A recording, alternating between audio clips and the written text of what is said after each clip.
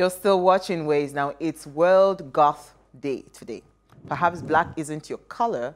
Well, you'll be happy to know that being goth isn't just about wearing black or anything black clothing. It's a whole culture, as it should be. Everyone who is into the goth subculture now has a day to celebrate who they are.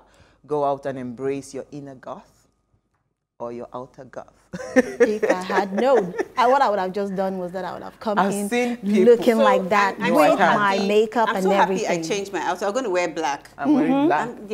But I don't subscribe to goth. I don't know. That's not. I'm not a fan, trust me. But neither am I. So But it's just very dark and scary. Exactly, is a way of fashion. And well, I think I love it's a black. way of fashion, and they also like black have and it suits literary me, work but, you know, that is I like to actually listen to gothic. celebrities If I have as like well. 10 clothings, I think I must have maybe 8 black. Oh no, but outfits. a lady must have a black dress. No, not one. You know, not the little black dress. Not little black dress. All black dress. Because dress. what I do for me, Because it's I'm on a slimming. budget. Not even that. I'm on a budget. And you can accessorize. So yeah, Up, today down. you can throw in Absolutely. a blue cape, tomorrow a white Like you're cape. You don't doing. need. Yeah, you don't can need wear to, this tomorrow. Absolutely, you don't need to break the bank to That's look true. good. So I keep saying to Exactly. people, if you set your terms, you will not be under any form of pressure. So to all the No, God some people are people just out there, not very embrace your fashionable. inner and outer God. All right, so Isi, what did you find for us in the news today? Okay, in the news today, it's all about health, basically. And basically, the story on health workers has been a bit topsy-turvy. And some are loving them, some are actually hating them and attacking them. So we have Governor El-Rufai of Kaduna State saying that all health workers, he came up with a draconian, what's it called? Draconian law that says that all health workers should have a pay cut of 25% or All health workers. all health workers 25% cut and failure to failure to show up at the office. After a pay cut. After a pay cut, you will be definitely Fired. fired. Wow. Okay. That's interesting. So the question, my first question is, what kind of leadership style do we call that? Haha. Number one. For me, why I took this story is this, that the health workers have been frontliners, That's basically. what I'm going to say, And like- it is so unfair. Shouldn't it be for the other way, them. like you're increasing their It salaries? is so Like, I'm unfair confused of about this. the governor to say, okay, we're going to take a pay cut for those who are the health workers. And on top Let's of not even this, say unfair so that we don't sound emotional. I'm emotional about it. Let's look at the fact that the health workers are having the hazard allowance, which is close to Meager, pittance. yeah. It is minimal, close to nothing. So I think the leaders, as a leader, he should have done something better than saying I that. absolutely agree with you. Yes. And the reason I say let's not sound emotional, like even if we're not, because people can argue that, oh, you know what, we just have to make decisions. But these are the people that are making sure that we stay alive especially during this time. And I don't even think that their salary was even Guess what? significant They haven't before. had a break. They haven't had a break. They've not had- So question, what were they earning prior? And why are you cutting that They've further? Like worked- it doesn't make any They've sense. worked twice as much. While we were at home, we're doing nothing. They were working. Wow. So I think we it's so need to- unfair. Well, we need to move on. Nasa, what did you find for us? That flows perfectly into my story. So it's inflation, and so the National Bureau of Statistics, this is across all the newspapers, says inflation has reached a 23-month high, now at 12.34%. And what's been happening month on month, as expected, is it's been rising across both urban and rural areas.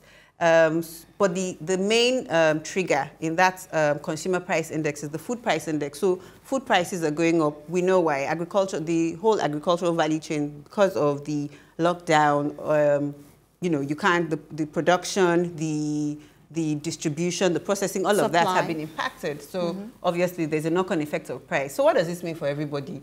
Lower class, middle class will suffer. So lower class that are already struggling to feed will find it harder to afford food.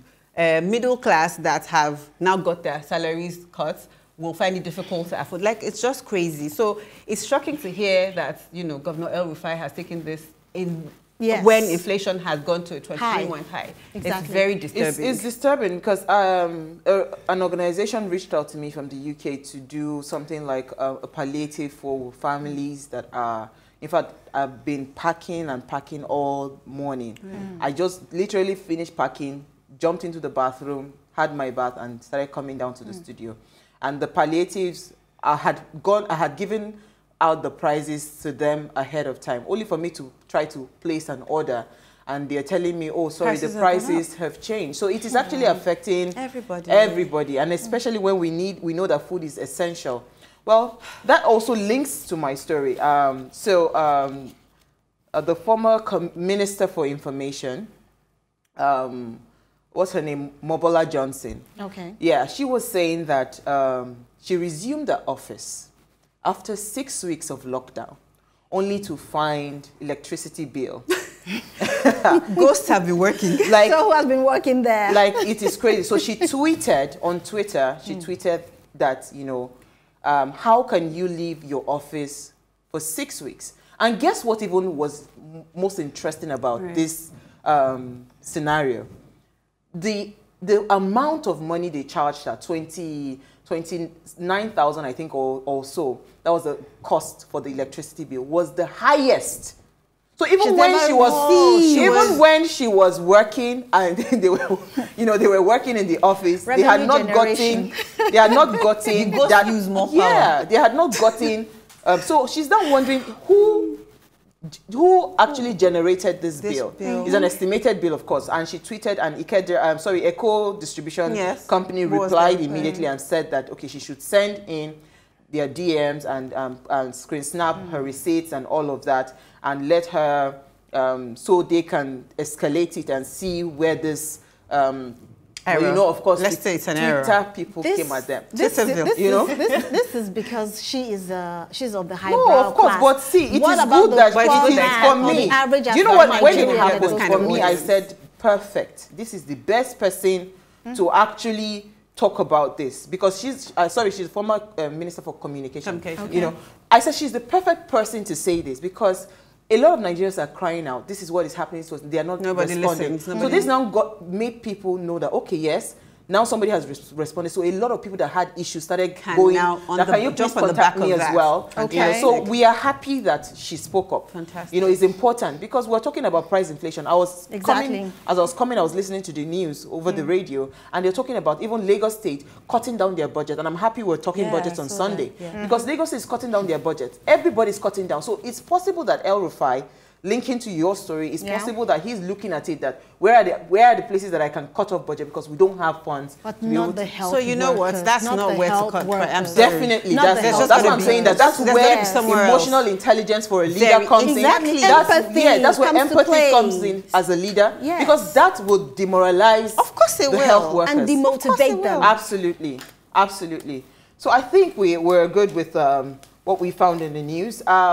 So Dr. Sam Adeyemi will join us right after the break. Please stay with us. We'll be right back.